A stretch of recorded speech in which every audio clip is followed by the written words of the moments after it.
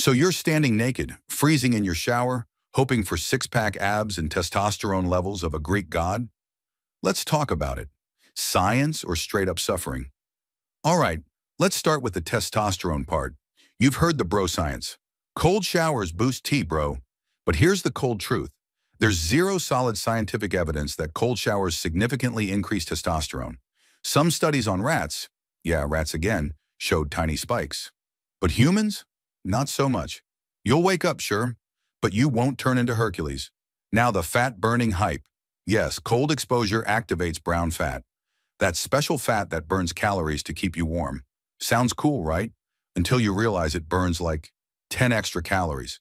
So unless you're planning to live in your freezer, don't expect a six-pack from a 2-minute shower. But hey, cold showers do have legit perks. Boost alertness, lower stress. Help with muscle recovery. And of course, they remind you you're still alive and maybe slightly dead inside. So, cold showers, great for your brain, focus, and vibes, but not a magic bullet for testosterone or fat loss. Still want to take them? Go ahead, just don't call it science. Freeze your buns off if you must. Just don't